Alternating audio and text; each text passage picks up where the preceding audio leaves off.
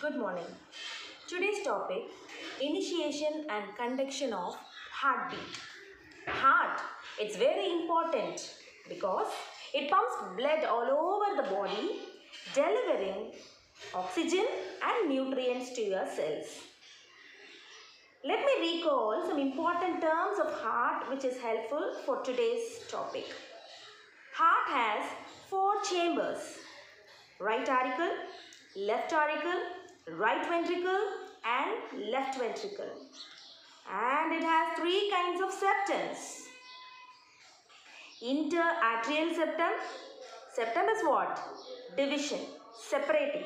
Right auricle and left auricle are separated by interarterial septum. Right ventricle and left ventricle are separated by interventricular septum.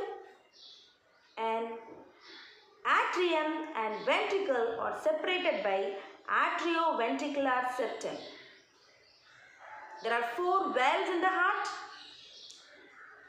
Between the right atrium and right ventricle, tricuspid valve.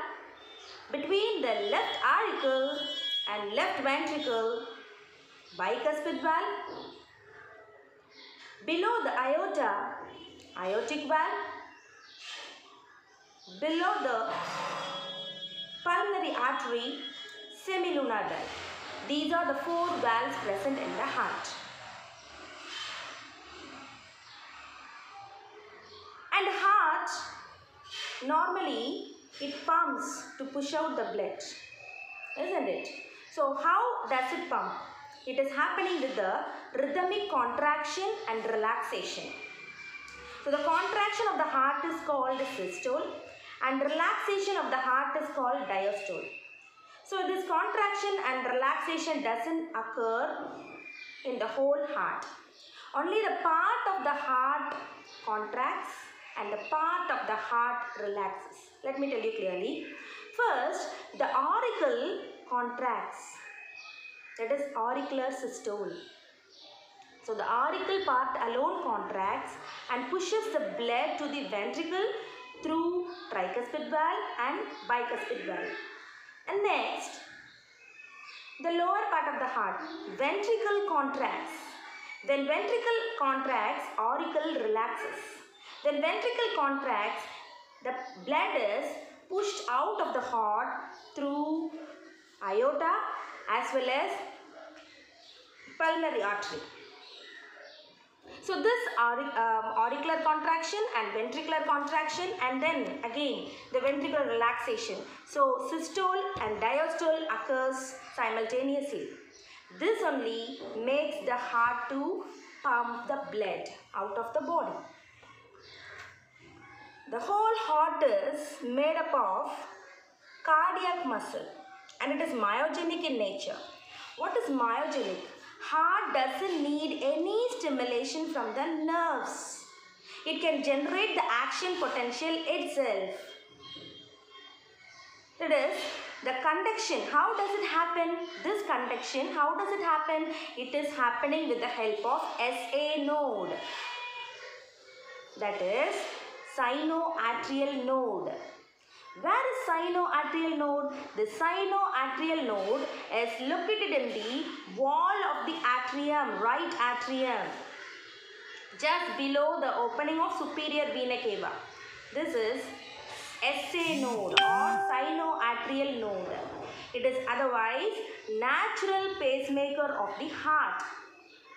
What is its function? It can produce electric impulses to the heart. Why this electric impulse is necessary? This electric impulse only makes the heart to pump the blood continuously. So this is very important. SA node, sinoatrial node, produces the electric impulses in a moderate speed. And this impulse is just carried to the left atrium also. So only this impulse makes the atrium to contract. That is systole. So this contraction makes the blood to be pushed to the ventricles. At the stage of contraction of auricle, ventricle will be in a relaxed stage. And then The impulse produced by the sinoatrial node cannot be passed through the atrioventricular septum. Instead, it can pass only through atrioventricular wall or AV node, atrioventricular node.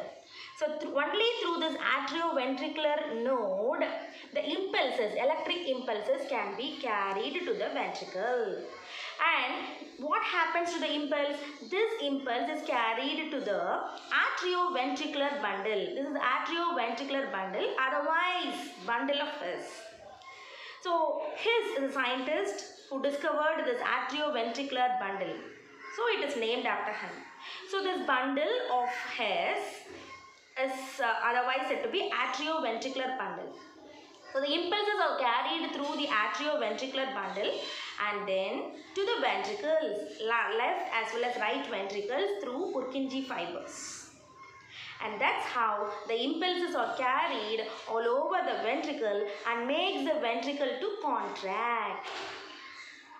So again, very important to be noted, the SA node is a natural pacemaker of the heart, sinoatrial node, which produces the electric impulses which is carried over throughout the atrium and makes the atrium to contract.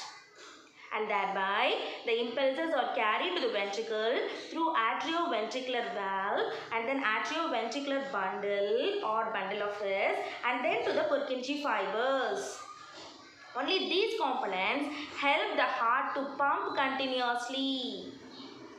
First, this auricular systole occurs and then ventricular systole occurs and then relaxation of the ventricle occurs, that is diastole.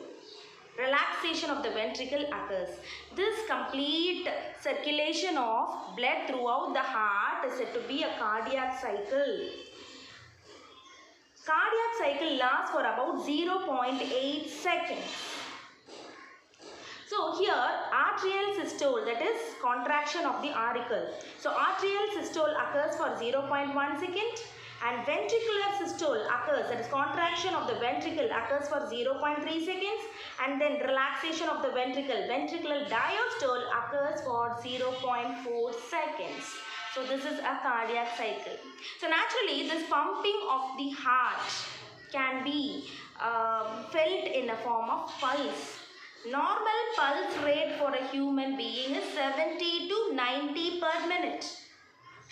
So heartbeat pushes the blood into arteries. So then what happens? The arteries expand due to the forced blood. So this is what we say as pulse. This can be felt in the wrist area. And then this conduction is done with the help of SA node. The SA node is a very important pacemaker of the heart. Without that, or if it is not producing normal impulse to the heart, heart cannot pump properly. Okay, thank you children. Action potentials originate in the sinoatrial node and travel across the wall of the atrium from the sinoatrial node to the atrioventricular node. Action potentials pass slowly through the atrioventricular node to give the atria time to contract. They then pass rapidly along the atrioventricular bundle, which extends from the atrioventricular node through the fibrous skeleton into the interventricular septum. The atrioventricular bundle divides into right and left bundle branches, and action potentials descend rapidly to the apex of each ventricle along the bundle branches. Action potentials are carried by the Purkinje fibers from the bundle branches to the ventricular walls. The rapid conduction from the atrioventricular bundle to the ends of the Purkinje fibers allows the ventricular muscle cells to contract in unison, providing a strong contraction.